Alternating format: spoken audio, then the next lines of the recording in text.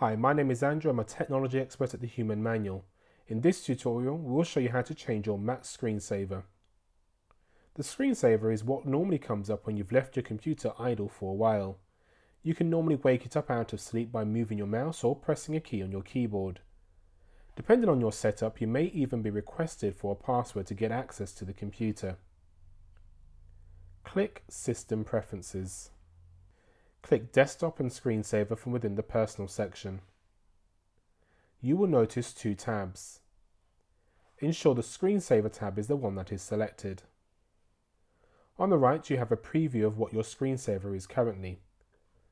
In the left-hand sidebar, you can see the different screensaver effects that you can use.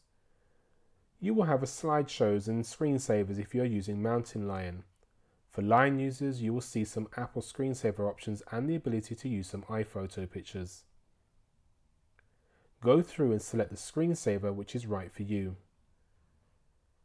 If you select an option within the slideshow section, you can also detail the source.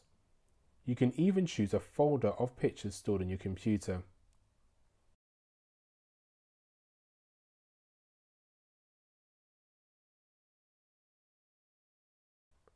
The final option is whether you would like to shuffle the slides in order. If you select an option within the screensaver section, you'll be able to use a message to display on a screen, and that particular message can be defined by you, like contact details if your computer's been found, for example. To do this, you need to click on the Screensaver Options button. Now enter your desired message.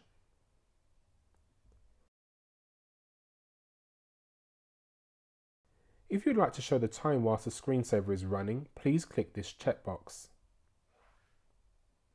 You can also choose when you would like your screensaver to start. We'll explain hot corners in another tutorial. To preview any changes, hover your cursor over the preview section and then click the preview button. If you would like your computer to request a password when waking it up from screensaver mode, you'll need to click on Show All. Now click Security and Privacy from within the Personal section. Ensure the General tab is selected and then click on the tick box that says Require a password immediately or at a predetermined time.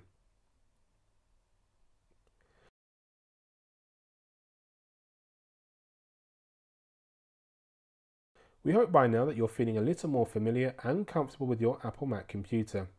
And don't forget to watch our other tutorials. Please feel free to re-watch this video or download it for offline viewing. Please rate and provide any feedback about our video below or just email us at hello@thehumanmanualonline.com. My name is Andrew and I'm your Human Manual to your Apple Mac computer. Thanks for watching and bye for now.